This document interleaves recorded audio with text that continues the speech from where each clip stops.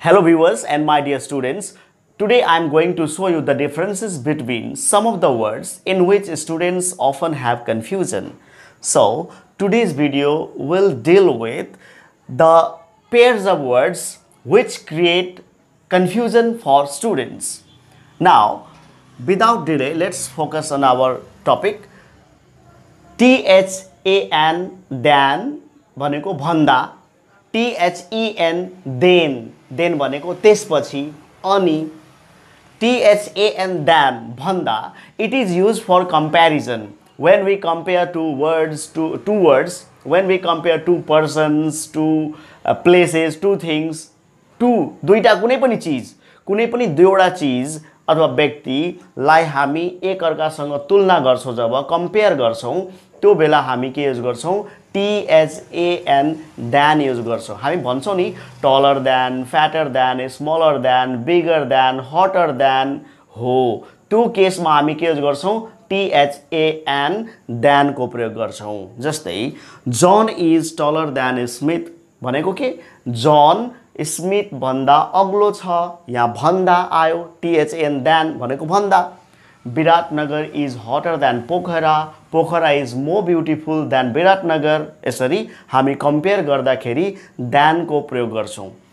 अब आयो THEN then भनेको अनि, then भनेको त्यसपछि. यसले टाइमलाई इन्डिकेट गर्छ. यसको अर्को अर्थ हुन्छ आफ्टर दैट. आफ्टर दैट ले सब्स्टिट्युट पनि गर्न सक्छ यो THEN then लाई.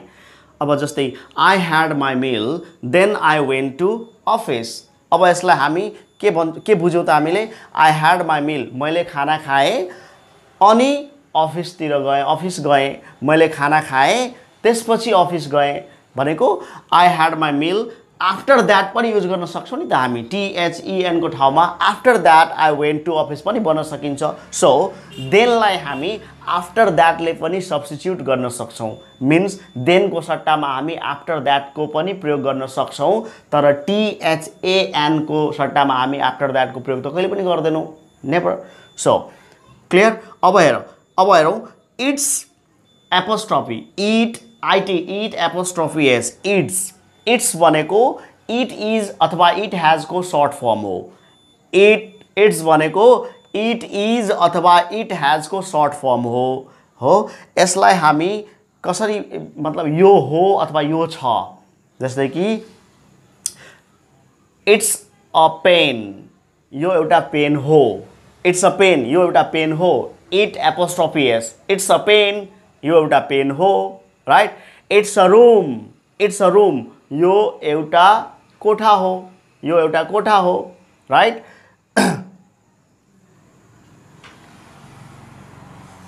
अब नाउ आई हैव एक्जाम्पल हेरौं. अब I have a coat it's black in colour भनेको मसँग एउटा कोट छ, यो कालो रङको छ. I have a coat it's black in colour भनेको यो कालो रङको छ, यो छ. राइट. यो कालो रङको छ. अब त्यसैगरी इट एपोस्ट्रोफी एस रेनिङ छ. अब it's apostrophe S it's raining भनेको के, इट इज रेनिङ भनेको इट इज रेनिङ. त्यसैगरी it's been raining all the day. अब यहाँ it's been raining all the day भनेको इट हैज बीन रेनिङ. यहाँ के छ, इट हैज छ यहाँ. सो मैले के भने, it apostrophe S it is को पनि शॉर्ट फर्म हो, इट हैज को पनि शॉर्ट फर्म हो, दुईटैको शॉर्ट फर्म हो इट्स. अब हेरौं नेक्स्ट मा अर्को छ इट्स ITS विदाउट एपोस्ट्रोफी नलागेको इट्स छ नि. यो के हो त, यो पोसेसिभ फर्म अफ प्रोनाउन इट को पोसेसिभ फर्म हो. पोसेसिभ फर्म भनेको जस्तै ही को हिज, पोसेसिभ फर्म. ही को के हो पोसेसिभ फर्म, हिज. शी को हर, दे को देयर, वी को आवर. राइट.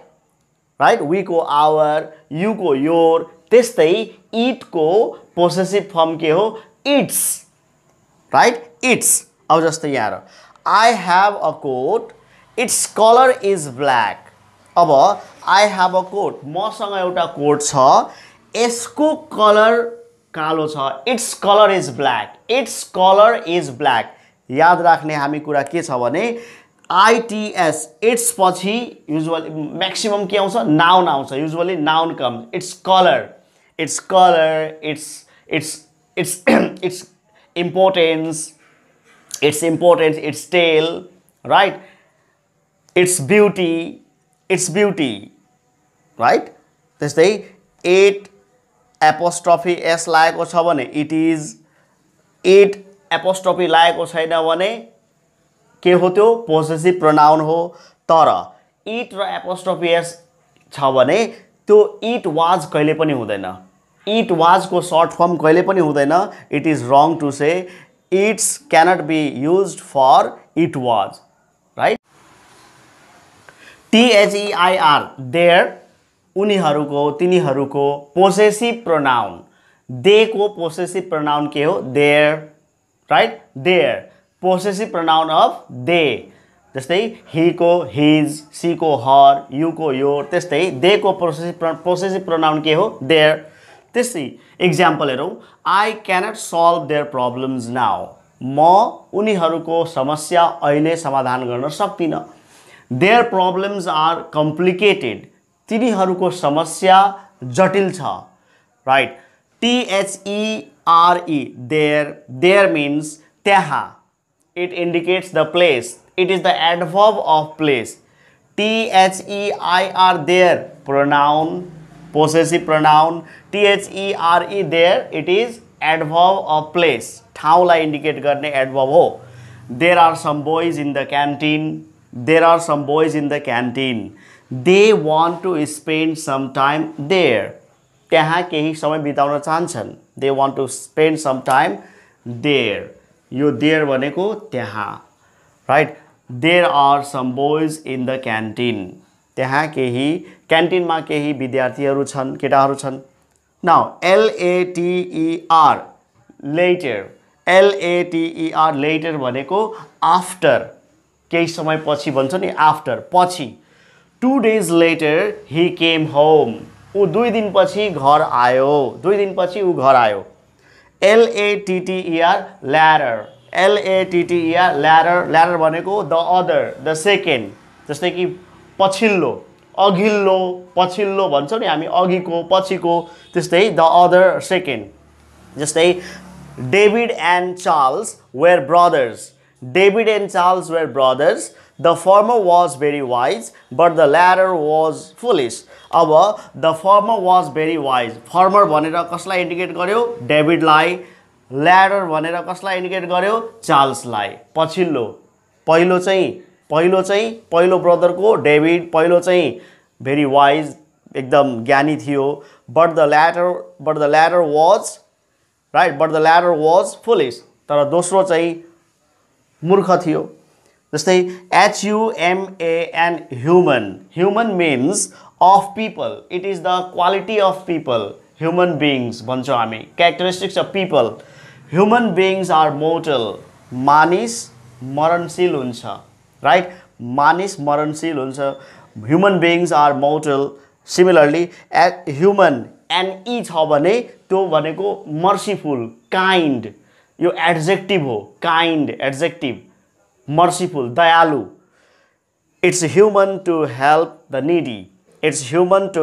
निडी भनेको बिसाइड BESIDE बिसाइड भनेको छेउमा near by Ram is standing beside his friend Ram आफ्नो साथीको छेउमा उभिरहेको छ बिसाइड्स भनेको इन एडिसन भनेको अपार्ट फ्रम बाहेक besides some books I but a pain किताब बाहेक केही किताबहरू बाहेक मैले कलम पनि किने पर्सनल व्यक्तिगत भनेको one's own this is my personal computer this is my personal room personnel भनेको अफिस स्टाफ कर्मचारी some पर्सोनेल्स will not get promoted this year some पर्सोनेल्स केही कर्मचारीहरूको यो वर्ष केही कर्मचारीहरूको बढुवा हुँदैन प्रमोसन हुँदैन